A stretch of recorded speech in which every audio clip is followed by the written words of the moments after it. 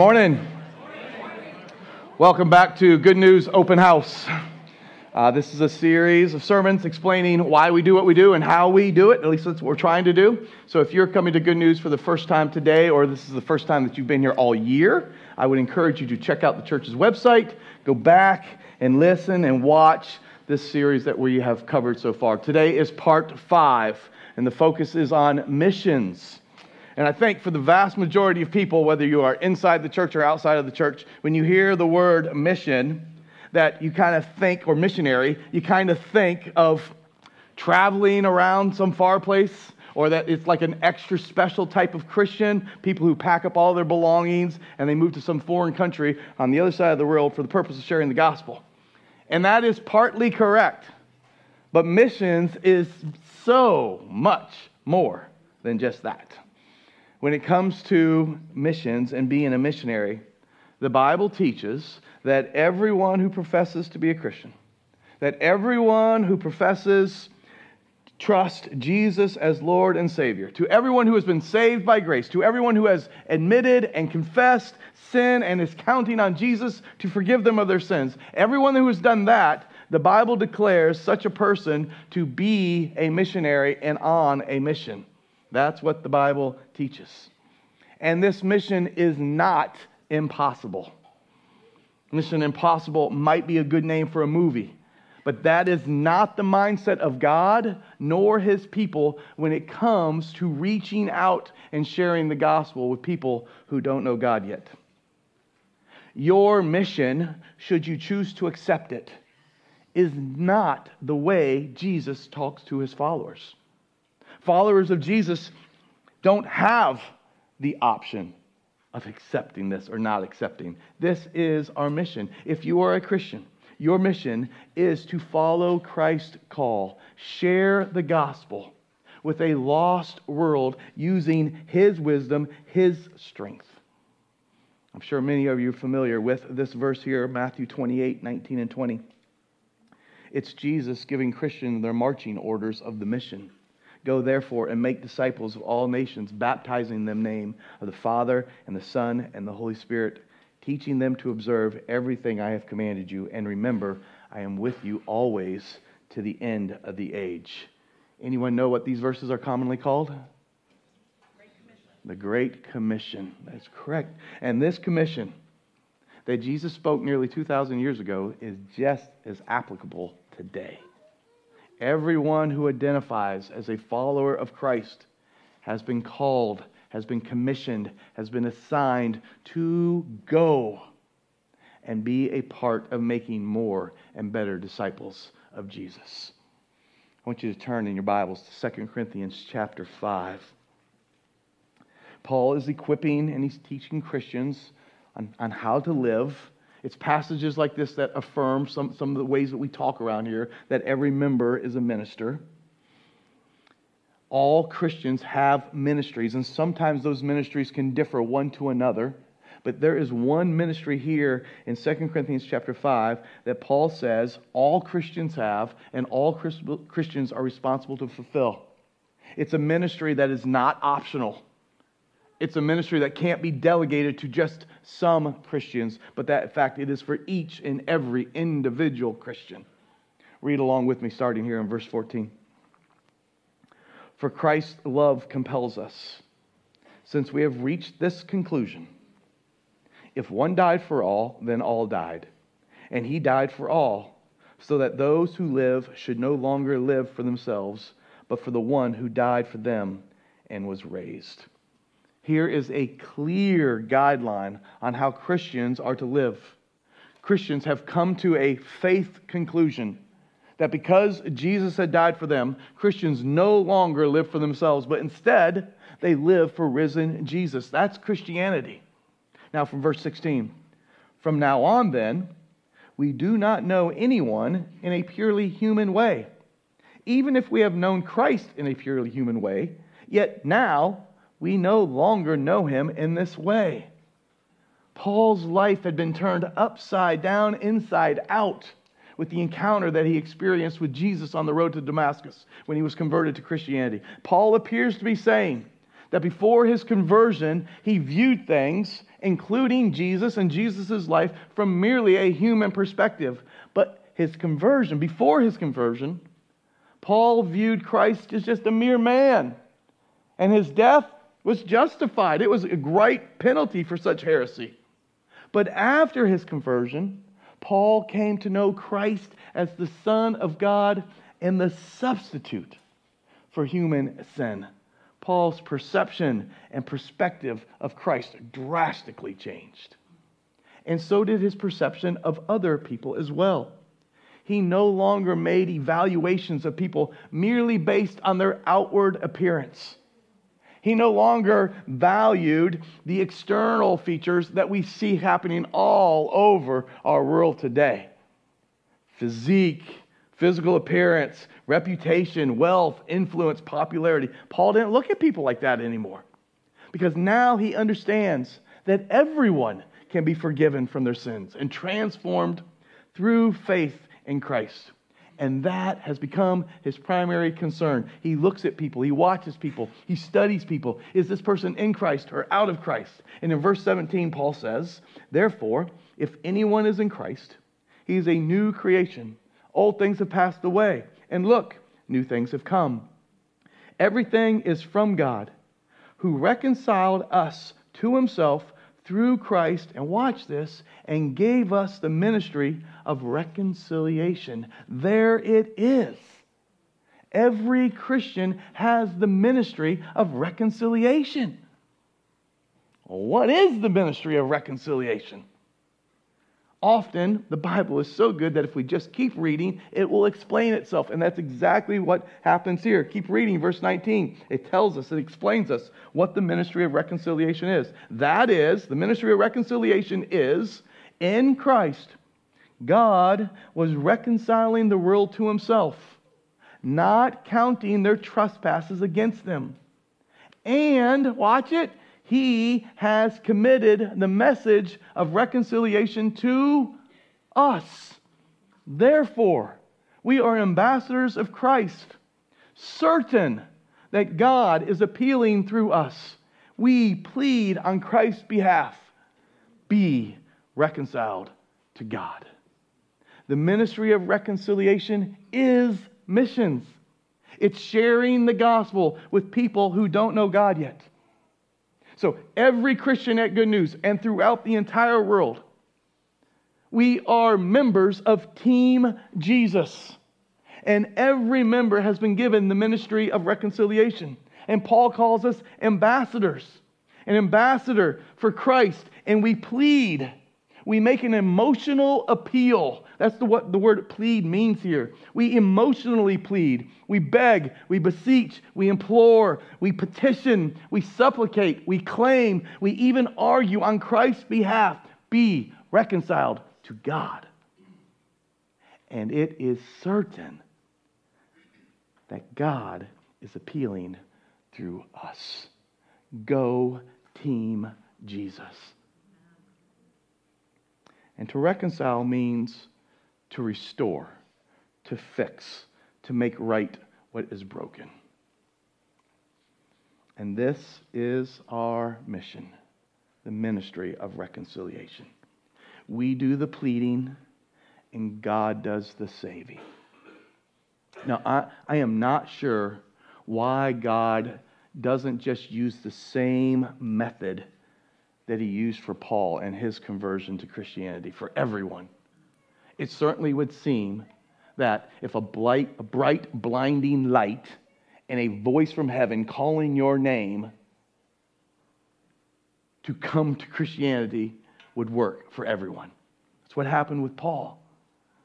But instead, God has appointed all Christians, and he calls them ambassadors to plead with people who don't know God yet. And when it happens, verse 21 is astonishing. It tells us what it looks like. He, God, made the one, Jesus, who did not know sin to be sin, for us, so that we might become the righteousness of God in him. That's what it means to be reconciled to God. The righteousness of God placed upon us in Christ. A person is restored to God. A person is fixed, having the righteousness of God because of the work of Jesus on the cross. And every Christian has the responsibility, has the ministry of reconciliation. Now, Good News Church is a simple church. Maybe you've heard that before. We don't have a lot of programs and events. However, the things that we do, we want everyone to do it. Sunday morning, it's so important. We want everyone to do it. Choose your flavor, 9:15 or 11. You guys seem to choose the 11. Pick one, pick both. Worship at one, serve in the other. We want everyone to worship together on Sunday mornings. Groups, Bible study groups, community groups, accountability groups. We want everyone to be committed and plugged into groups. They are biblical, and therefore that makes them important. Last week, serve. We want everyone to serve, both formally and informally. It's so important. If you missed last week, I highly recommend go back and watch it. See what the Bible has to say about serving in these ways of formally and informally. And when it comes to missions, we hold the same position. We want everyone to be doing missions. And we really want to encourage everyone who can to go on a mission trip that Good News Church supports and sponsors. Go to camp. You have flyers on your seats. There's a slide behind me, and there's a booth out front. Go to camp. Go to Royal Family Kids Camp. Go to Teen Reach Adventure Camp. Go to both. One of the ways that we try to fulfill this ministry of reconciliation here at Good News is by asking you to participate in camps. And now there's a very good chance that some of you are thinking, you mean you want me to go to camp and sacrifice my time and maybe even my vacation time? Yep. You mean you want me to go to camp where cell phones and computers are not allowed for a week? Yep. As a matter of fact, that is a great reason to go to camp. You detox from devices. I took a picture last year of the cell phone table, like you do have them. There's a designated area for you. There must have been $40,000 worth of cell phones on this table. You mean go to camp, hang out with children that I don't even know and might not even like you? I think I've experienced that. Yep. You mean go to camp and sleep in a bunk bed? Yep. You mean go to camp where there's one shower for 8 to 10 people? Yep. But you'll get 3 great meals of camp food and snacks every day. And there is inside plumbing. And most of the time, the AC works. But maybe none of these should be the factors at all if deciding if you or I go to camp. Because ultimately, it is not about our comfort and our preferences. It is about the ministry of reconciliation and investing in the lives of children. And maybe for some time, you have been sensing God calling you, reaching out to you to not be in control of all the circumstances.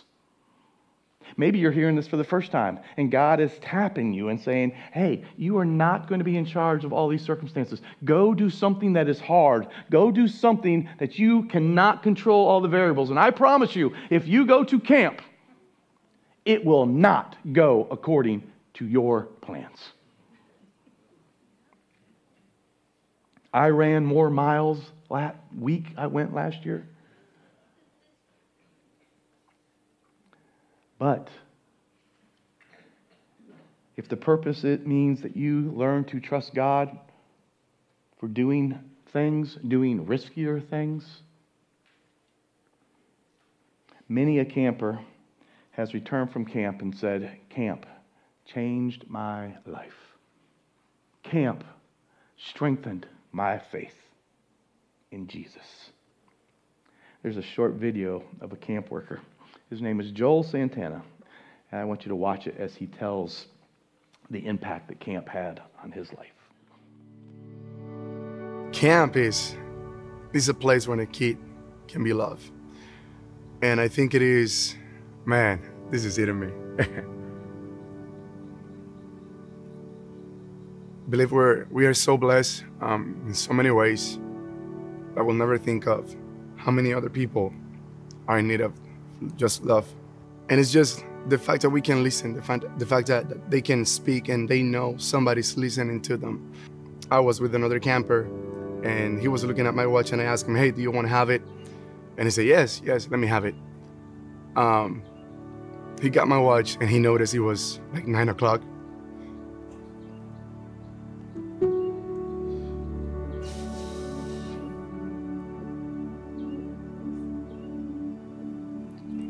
And he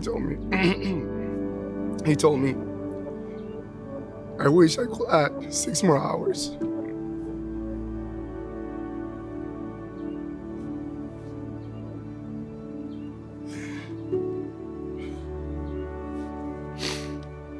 I wish I could add 6 more hours to the day so I can spend more time with you.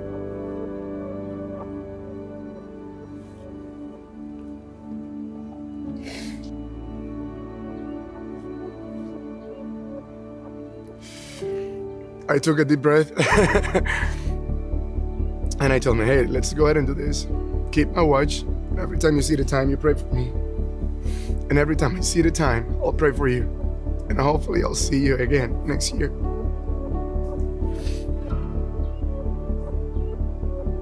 I prayed for him and I told him, "Hey, man, I love you." And he said, "I love you too."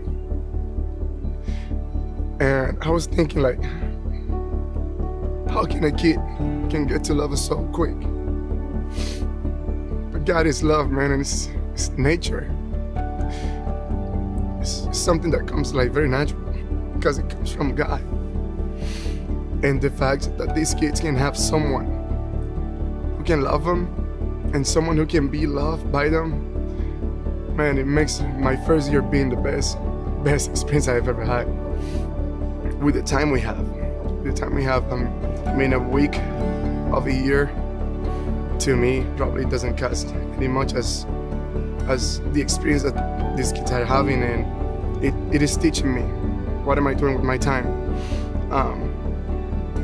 As a Christian, I just want to be more like Jesus every time, and it made me ask, am I being like Jesus? Am I acting like Jesus? Am I investing my time as Jesus did? And I think it is something that will remain in my heart. What will Jesus do, and what am I doing to be more like him? And yeah, make me realize how much can we do with the time we have.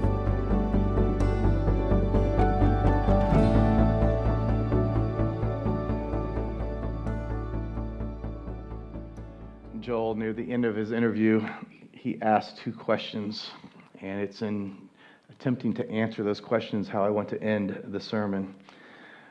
Although we still have a ways to go, just to let you know. His 2 questions, he asked, what am I doing with my time? And how much can we do with the time that we have? Both are excellent questions. Both are excellent questions to put an answer. A story that came to my mind was the story of Queen Esther, when she was informed by her cousin Mordecai over a very significant matter like life and death. And time was ticking away. And I don't know if you're familiar with the Old Testament book of the Bible, Esther, or not. So I'm going to give you a little bit of the backstory and try to draw some parallels between Joel's testimony and Mordecai and Esther. The book of Esther, it's 10 chapters long. Most of you could probably read it in under an hour. It's the kind of book that is easy to read, easy to understand, and it is filled with nonstop action. Like drama, corruption, violence, power, greed, deception, manipulation, sex, good guys, bad guys, suspense, mystery, and all the more is found in the book of Esther. If ever Esther was to be made into a movie, and actually, I should say, I found out this week that it had been made into a movie. It was named A Night with the King. I watched a little clip of it. I don't think the producers, I mean, they did a great job of it. But I think if G movies start here and you read Esther the way it really plays out in the Bible, that its rating would be like way, way, way, way over here. It is a scandalous book. And yet, to think, here it is in God's holy scripture. The book has 4 main characters. Obviously, Esther. She was a real living person in a real living place, in a place called Persia at that time. Today, we would call that Iran. She's a Jewish orphan, and she was adopted by her cousin Mordecai. Mordecai is also a main character. He is a gatekeeper for the king. One of the most significant acts that he is recorded about him in this book is that he foiled an assassination plan. He was doing his job at the gate, and he overheard 2 guys making a plan to kill the king. He made sure that the right people knew that they were going to kill the king, and he saved the king without even being recognized for it at first. So then, obviously, the king is also one of the main characters. He goes by the name of King Xerxes, or King Ahasuerus, is how he's also known. He is, think like prideful, masculine king guy. That's how he kind of is described throughout it. He did have a queen named Queen Vashti, but she got kicked out for not doing what he said. And enter Esther. She becomes queen. Now, you just got to read it, but I'll just tell you, she basically becomes queen by winning a beauty pageant and having a great one-night stand with the king. All right? It's dicey, right? It's dicey. But how she became queen, I don't believe is important as why she became queen. Like, when all that was happening, I doubt she knew what was happening in chapter 4 that we're going to get to. And the 4th main character, he was a fellow by the name of Haman. Every story has to have a villain, it seems, and he is the villain. He is a bad dude. He's not a good guy. He seems to be super, super prideful, super into himself, super egotistical. He's the kind of guy that even when he would overhear people's conversations like, hey man, you want to go hang out and have some food? Or hey man, how you doing today? He'd hear hey man and think it was about him. Like, hey, it wasn't about him. But that's the way he seems to operate. He hated, capital H, Mordecai. And he hated the people like Mordecai. The reason he primarily hated Mordecai is because there was this rule made by the king that when Haman enters into your presence, you must bow down and worship Haman. And Mordecai said, I am not doing it. And he didn't. It stirred Haman so much to his core that he actually convinced the king to make another rule. King, there's a people amongst us that we must get rid of, the Jews.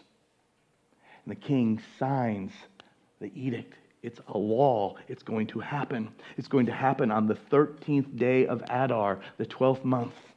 A bounty was placed on every head of every Jew to be destroyed, killed, annihilated, young and old, women and children, and plunder all of their possessions on this one single day. A massacre had been planned and approved, and now it is only a matter of time until this execution takes place. Except Esther doesn't know about it. Though she's the queen, and though she's a Jew, she doesn't know about it until Mordecai gives her the news. And he tells her, you've got to go see the king immediately and get this stopped. And Esther's first response is, I can't. you have to have permission to go see the king. And I don't have permission. As a matter of fact, it's been 30 days since I've seen the king. They must have done king, queen things really weird back then. But they did. And approaching the king could cost her her life. So that's the background when we come to now Esther chapter 4. Joel asked the questions, what am I doing with my time? And how much can we do with the time that we have? Turn your Bibles to Esther chapter 4. And we pick up this story here in verse 13. Esther just told Mordecai that she couldn't go. And Mordecai told the messengers to reply to Esther, don't think that you will escape the fate of all the Jews because you are in the king's palace. If you keep silent at this time, liberation and deliverance will come to the Jewish people from another place, but you and your father's house will be destroyed. Who knows?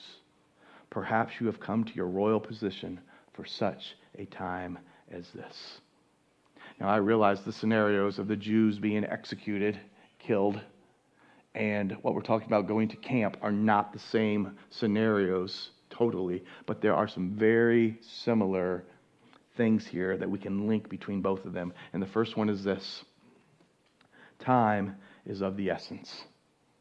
Time is urgent. This is not the time to be silent.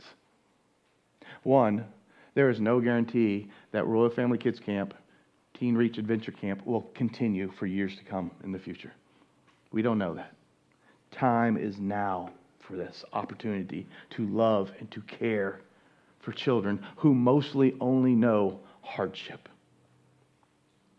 And yes, I am making a direct appeal for camp this morning, but it goes without saying that we live in a culture as a whole. Pick where you want your ministry of reconciliation to be and do it. This is not the time to be silent with the gospel.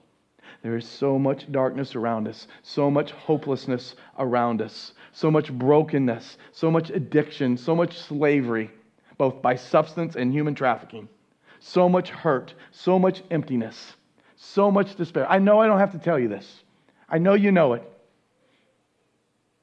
We live it. And yet, I'm going to say some things that are hard to hear. And it is easy sometimes for us to turn a little bit of a deaf ear. Suicide is the 12th leading cause of death in the United States. It's the 4th leading cause of teenagers 15 to 19 years old. The 2020 estimates are in.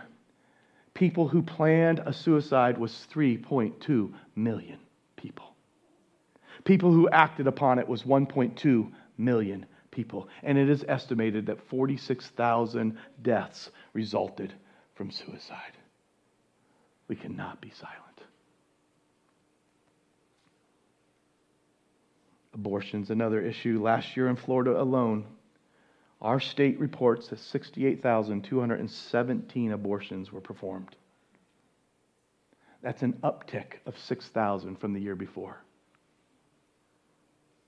And human trafficking, whether it is labor, human trafficking, or sex trafficking, it is skyrocketing. It is a multi-billion-dollar industry. Do you know the biggest sex trafficking day is 2 weeks away? The Super Bowl. The NFL Super Bowl is the heaviest sex traded day. And we haven't even got to the spiritual needs yet.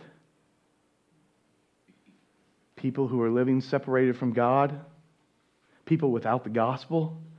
We live in a world where millions of people have never heard the gospel. We live in a world where millions of people, they do not know what this is. A Bible, that would be a foreign word, and let alone the words of truth and freedom that come from the Bible. Now is not the time to be silent. We are the light of the world. We are ambassadors for Christ. We are sent out in His name, with His power, with His wisdom, with His strength, and we must plead, be reconciled to God. Time is of the essence. It is urgent. And the second thing, time is in God's hands. Time's in God's hands. And I pray that at this point we find comfort in this. The book of Esther does not mention God by name at all. But Mordecai understands the sovereignty of God. Understands the sovereignty of God being over time and the times. Mordecai makes an appeal to Esther to use her position as queen as leverage for the king to change the edict. But he's not sure if she's going to do it because she's already told him, I can't go see the king. It could cost me my life. So yes, time is of the essence, but Mordecai gives us and Esther a truth claim that we should never doubt. We should never forget. We find it also in verse 14. He said to her, if you keep silent at this time, liberation and deliverance will come to the Jewish people from another place. As desperate as the situation is at hand for the Jews, Mordecai's understanding of the sovereignty of God was that he was firm and fixed on the idea. And so should we. We should be firm and fixed on the idea that God is sovereign over all of these things.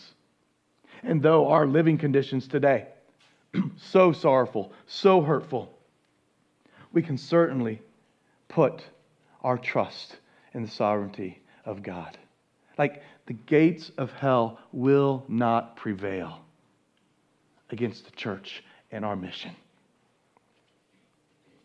Everything that has happened in the past, everything that is happening at this time, everything that is going to happen in the time to come, God, Creator and Sustainer, is in charge of that, including certain people, certain places, at certain times. Verse 14 ends with, who knows? Perhaps you have come to this royal position for such a time as this. Perhaps it's a great place to put a parenthesis and put your name there. Perhaps you are here for such a time to go to Royal Family Kids Camp. Perhaps you are here for such a time to go to Teen Reach Adventure Camp. Perhaps you are here for such a time to have the job that you have right now. Perhaps you are here for such a time to have the neighbor or neighbors that you have right now. Perhaps you are at the school where you are right now for such a time as this. Perhaps you have the hobbies that you have for such a time as this. Perhaps you play the sports that you play for such a time as this. Perhaps we shop where we shop for such a time as this. And oh yeah, perhaps for such a time as this, God would actually have you load up everything you own and move to the other side of the world as well. Perhaps.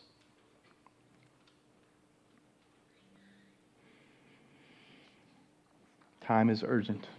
God is in charge.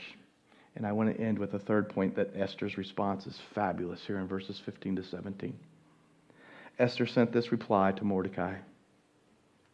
Go and assemble the Jews who can be found in Susa and fast for me. Don't eat or drink for 3 days, day or night.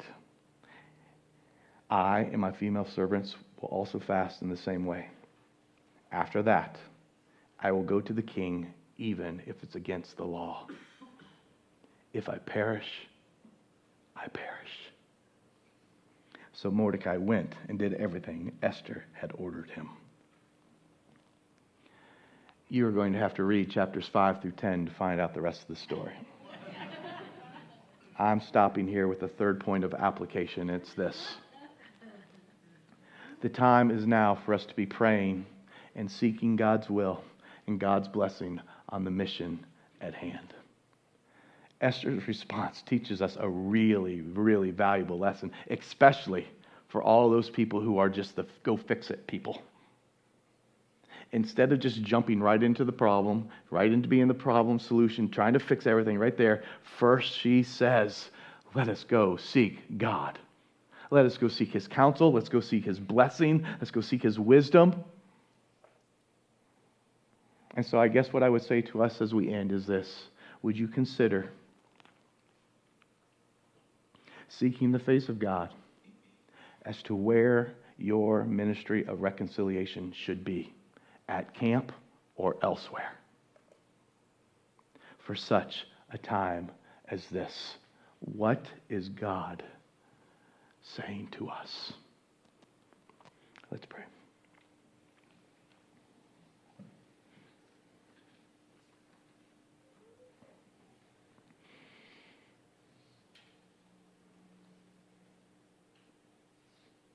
God, we want to adore you as being the almighty, sovereign, perfect, glorious God. There's nothing that escapes your eye. There's nothing that you haven't ever thought of.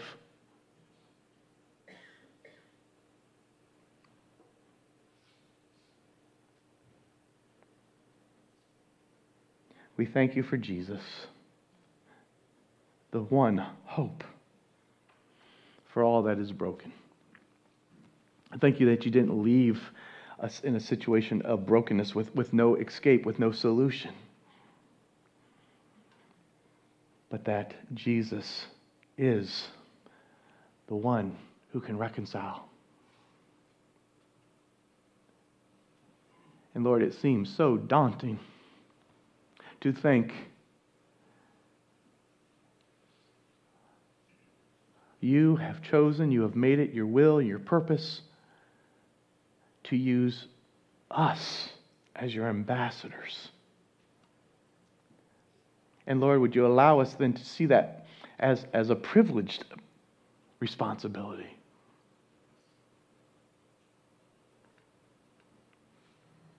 Guard our hearts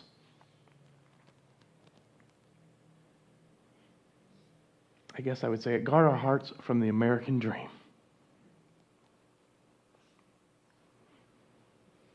Guard us from thinking we are too busy to plead with others to reconcile to God. Guard our hearts from thinking somebody else will do it. That I'm too young, I'm too old, I'm too physically enabled, that I'm whatever. Lord, would you work a miracle in our lives to see the ministry of reconciliation as a gift from you, and then by your grace and your strength and your mercy and your might, enable us to plead the good news of the gospel with the people of this world. In Jesus' name we pray. Amen. So John 3:16 seems a wonderful ending. For God loved the world this way, He gave His one and only Son, so that everyone who believes in Him will not perish, but have everlasting life. That's good news.